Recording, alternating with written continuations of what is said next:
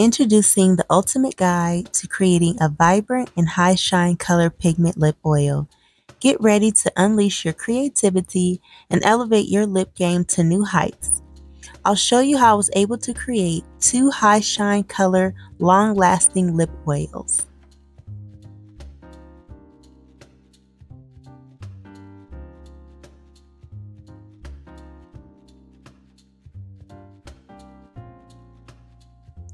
Today I'm going to be creating a strawberry and avocado lip oil. So this is going to be my avocado oil and of course my strawberry flavor oil. I'm going to start off with measuring out the avocado oil.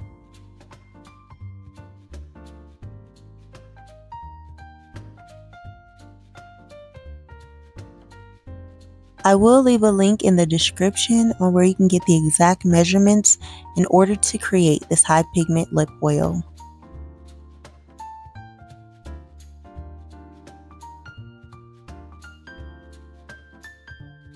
You'll also be able to use any type of plant oil that you desired. I chose to use avocado because the strawberry and avocado just kind of sounds pretty yummy for your lips. So the next thing I'm going to be doing is measuring out wax. I love to use a plant-based wax because it helps with the consistency of the product. I'll be measuring out this and then I'll be using a double boiler method in order to melt both the wax and the oil together. For the first lip oil, I did use carnauba wax. I like the consistency of carnauba wax because it doesn't make the product too thick.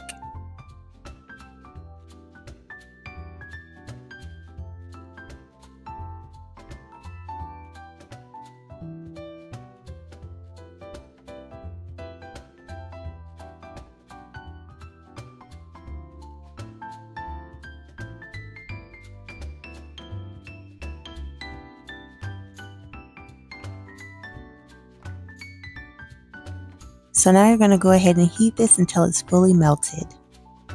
So we're going to be using polybutene. Polybutene is going to be great for adding to your lip creations. This is going to help with the lip oil to keep it from being so runny and loose.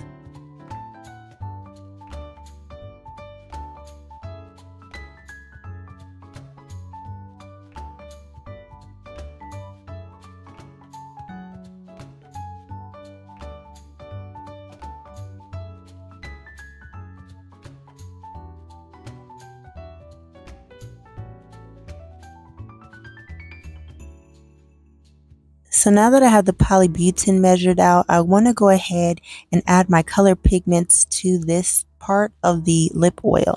So this is going to help because that way I can be able to keep all the color inside of the lip oil. And I do apologize, but these are the only lip color pigments that I have. When you're creating this, you're more than welcome to use any color lip pigment that you want, as long as it is measured out to the correct amount.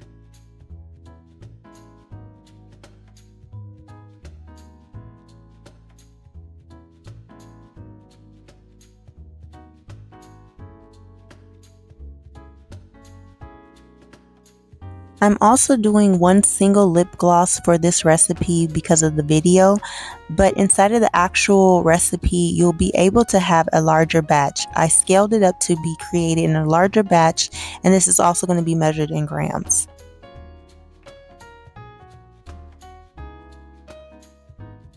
So as you see, I'm just kind of trying to make some sort of color pigment. Again, you are more than welcome to use any color pigment that you want. Just make sure that it is going to be like TKB. I'm just more familiar with those because I know that they do have castor oil. So the pigments are going to be partially replaced with some of the carrier oil that we used earlier. So this is why I don't have a large amount of carrier oil as well.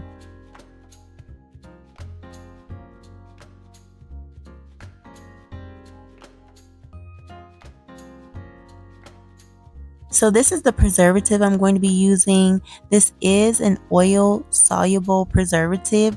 You can replace this with vitamin E. So the oil and wax is fully melted. I let it cool off a little bit, and I'm going to be adding this to the polybutene and our color pigment creation. You're going to make sure you stir this together, but be careful because you do not want to lose any of the oil.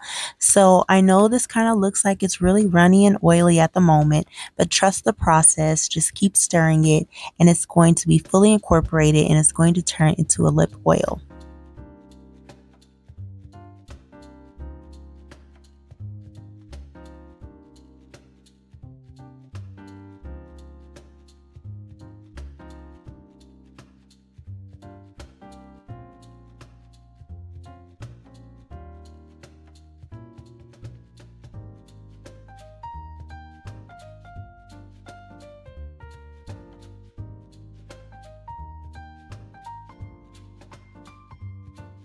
So now I'm just finishing off by adding the preservative and also the flavor oil to this lip oil. This part is totally optional, but I do love adding micas to my lip products. This kind of gives it a little bit more shimmer and shine. It doesn't really do too much to enhance the color, but I do like how it makes it shimmery inside of the packaging.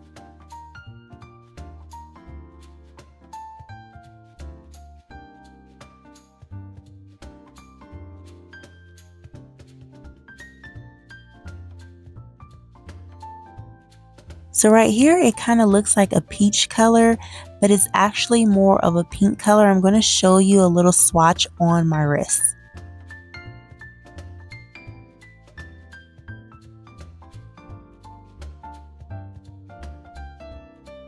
So for this lip oil, I was trying to decide which packaging and I wanted to go with this one. I feel like this lip oil works better inside of a wand container because of the consistency. I will be using the other squeeze tube for the other lip oil that I'm going to show you later.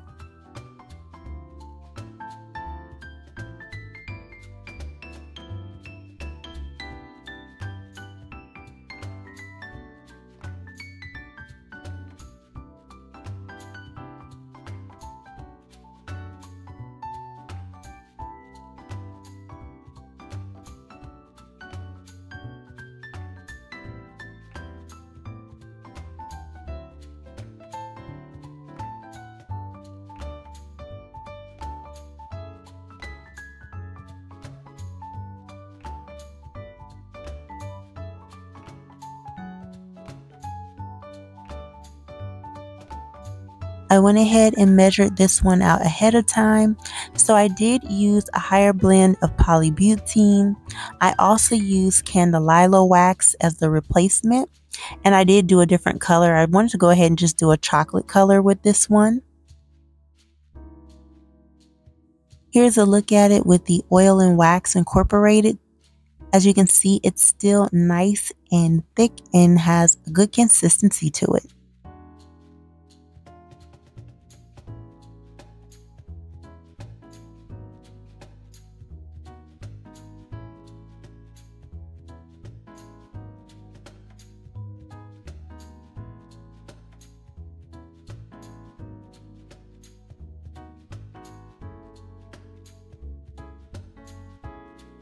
Here I am adding some more mica to this one. Again, micas are totally optional. I just like to add it because, again, the shimmer and shine purpose.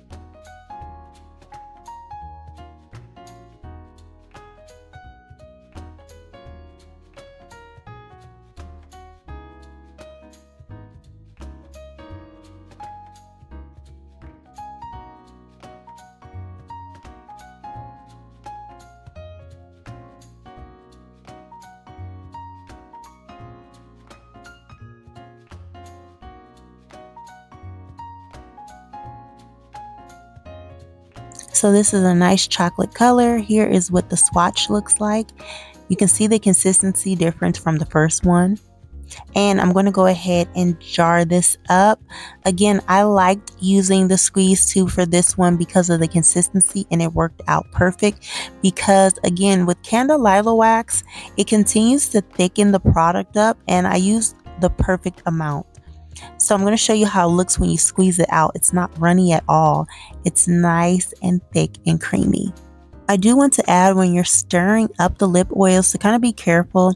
I know this one looked like it had some air bubbles inside of it, but it didn't. It still came out nice and smooth.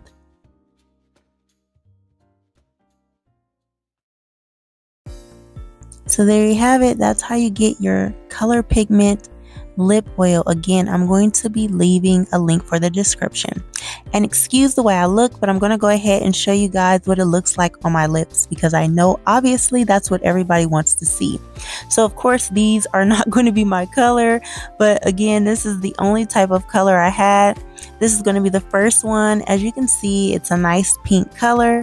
Again, not my color. Of course, I would have probably added a lip liner to this to kind of make it a little bit more stand outish, but I just didn't have that kind of time. I wanted to go ahead and show you what it looks like. And then I'll be showing you what the chocolate one looks like as well.